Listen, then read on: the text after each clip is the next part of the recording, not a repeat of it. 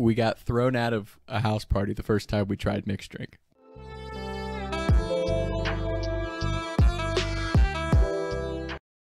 Senior year of high school, my friends and I, we were kind of behind the curve. We ran cross country, so we didn't drink until about halfway through our senior year was the first time we drank. So we had never had experience with alcohol. We didn't really know what alcohol does to you. Like, we just knew that getting drunk was supposed to be really fun, and we were going to try it after we were done with sports. This is our first big house party where the whole school's going. The kids' parents are out of town, word spreads, and next thing you know, you get almost the entire school at the party. So it was a big party coming up. It's me, my buddy Griff, Blaze, and our friend Monty is driving us to this because he wasn't going to drink. There had been this mixed drink going around called Hooch. This kid, we'll call him Dooley. Dooley was selling Hooch at school. It was his homemade mixed drink of fruit punch, Everclear, and something else. He made like a whole batch of it. He had it hidden under his bed, and he was literally just bringing it in water bottles and selling it at school. So Hooch is spreading all through the school this week leading up to this huge house party. So it's literally going to be a Hooch party. That's what people were calling it. I don't know what the fuck Hooch is. I've only ever drank beer. It's like the third time I've ever drank in my life heading into this party. So Blaze brings Hooch to Griff's house because we all met at Griff's to pregame for this party. We'll call it McLovin's party. So we're getting ready to go to McLovin's house. We've got this Hooch. We had never drank Hooch before. We didn't really know what, we had some beer, a few shots. We didn't really know the difference between like beer drunk and liquor drunk. We pre-gamed with the Hooch. We're drinking the Hooch on the way to the house party. By the time we get to the party, this shit just hits us. And we're like, oh my God, you're trash. I was pretty out of control. I was just on one that night. I was talking to this chick who was also talking to this other dude. And this other dude, we'll just call him the Ginger. The Ginger was a creep, okay? He was one of those guys who would get girls really fucking trashed, wouldn't drink hardly at all, and then try to, like, do shit with them. Real fucking creepy dude.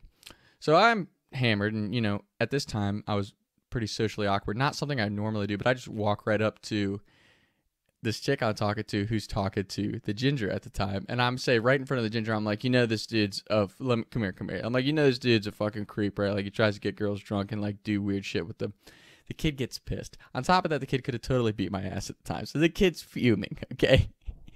And I walk over to Griff. I'm like, hey, man, I just said some shit. He's like, I heard it. He's like, that kid comes over here, I'll beat his ass. So we're just on one. The Ginge is also best friends with the McLovin. So the Ginge wants us out of the party as soon as I say that shit, right?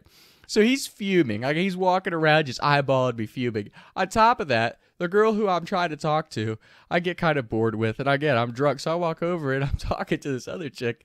She sits on my lap and I realize, like, halfway through talking to her, she's one of my other buddy's cousins. And I'm just like, hey, your cousin's fucking hot. And he's like, dude, come on, that's my cousin. And I'm like, oh, I'm sorry. So she get her off my lap. I kind of stagger around the basement, socializing. I see Blaze sitting on, like, this chair. What's up, chick? I think Griff was playing Pog. Like, we were all just, like, more fucked up than everybody else there, which was surprising and very unexpected for us at the time. Because, again, it was, like, our third house party together. So I'm fucked up. I'm looking up. I'm standing next to Blaze, and I'm just looking up at the ceiling in this basement, and I just take this fucking light bulb right out of the ceiling, and I'm putting it on my head, and I'm like, I have an idea. Blaze is dying because we were, like I said, just very drunk. Griff's laughing. This kid comes over, sees me. He's like, give me that fucking light bulb. So McLovin's now strike two, right? McLovin's not happy with us. He takes it, puts it back in the ceiling. Well, while he's messing with the light bulb, I just kind of staggered upstairs in his house. I was so drunk that I can't really describe, like, that first, like, true liquor drunk, except for you're not blackout drunk, but you're just not in control of yourself. That's the only way I can really describe it. So I stagger up these stairs. I thought I was in another house. I really genuinely thought I was in another house when I went from the basement where the party was taking place to this kid's upstairs. Because I got up there, I stepped right into, like, his kitchen, and a very dimly lit kitchen. And there's these three people in there. And there's this one kid that I know. He's, like, spraying Cheese Whiz in his mouth. He's talking to these chicks. He's just eating weird shit. He's, like, doing Cheese Whiz and, like, hot sauce. Like, I don't know if he was drunk or just putting random shit in his mouth. But I really did, and I didn't even know who the other two chicks were. So I really thought I was at another house.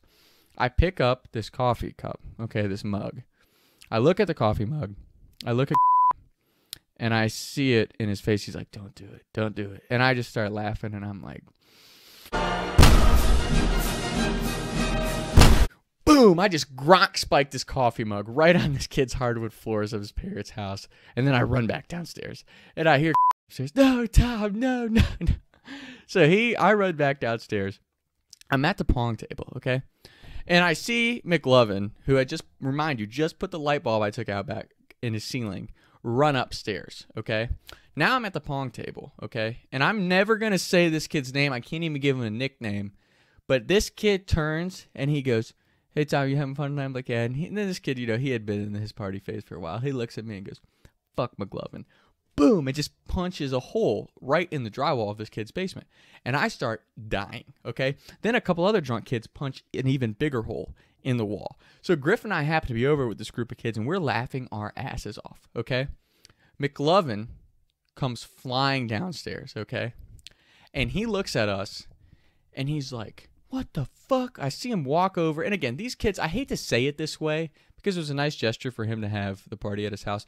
But these kids were just kind of bitches. Like, they were the type of kids that were like the big, like, oh yeah, we work out, we're huge. But they would never actually like confront you. Like, if you have a problem with me, just kick me out of your fucking house. So this kid goes over, McLovin goes over to our driver, Monty, and he's like, did you come here with Blaze, Griff, and Tom? Because I need them out of my fucking house. And Monty's like, yep, that's my whole car. I'll go grab them. I don't know exactly why, but when Blaze heard we were getting kicked out, he was hiding under this, like, reclining chair, right? So there's someone sitting in the chair, and you see Blaze had crawled under the chair, so he's, like, sticking his head out between the legs of the chair. He's like, did they see us? Are we getting kicked out? And we're like, yeah, bro, we're getting kicked out. We got to go. So as we're leaving, and again, no fault of Monty's, because he's trying to get us in the car. He's got me, Blaze, Griff, tosses us in the back of his Civic, and he had some other girl in the front seat with him. So Monty is in a rush to get out of there because he doesn't want, any more issues with McLovin. So he goes to throw this car in reverse. He drills, T-bones, the rear ends the shit out of this car behind us that's parallel parked to the street. And then we take off out of the neighborhood. So that was the night, we didn't really think it was just like, oh, it was just a bad drunk night. I had never been that drunk before, it was all kind of a blur for me and my buddies. We go to school that following Monday, and I'm being accused of punching a hole in the kid's drywall. And I'm like, I didn't do that shit. I'm like, I remember everything. He's like, no, you were really drunk. Like, I know what you did. I'm like, nah, dude, I'm even going to fucking not deny the fact that I Gronk spiked a coffee mug upstairs. But I wasn't that fucking drunk. Like, I didn't punch the fucking hole in the drywall. I know who punched a hole in the drywall. And he's like, well, who was? I'm like, I'm not fucking telling you. I'm not snitching on him. It was also like a great day because no one had ever seen me that drunk before. So I kind of developed this alter ego. Tunk was my nickname, Drunk Tom. We're 13 deep. We're 13 deep. That's my lucky number. And it was really funny because, I never had a good story when I was in Tunk mode, as my friends from high school called it. But it was a birth of, kind of my party alter ego, which I really liked. I enjoyed it. So, it was a good night. I would say if you haven't drank Everclear or any type of liquor before, ease into it. Don't go straight to the mixed drink where you don't know how much of the alcohol you're consuming, because it'll end up at a night like that. But yeah, great time. More Tunk stories to come. More Blaze stories to come. More Griff stories to come. Talk to Tom. I was riding around town thinking to myself, is it gonna get easier? I'll be up and away up the street getting big, but I can't even breathe no more. What's it to me? What can I see? Taking shots by the lake till I can't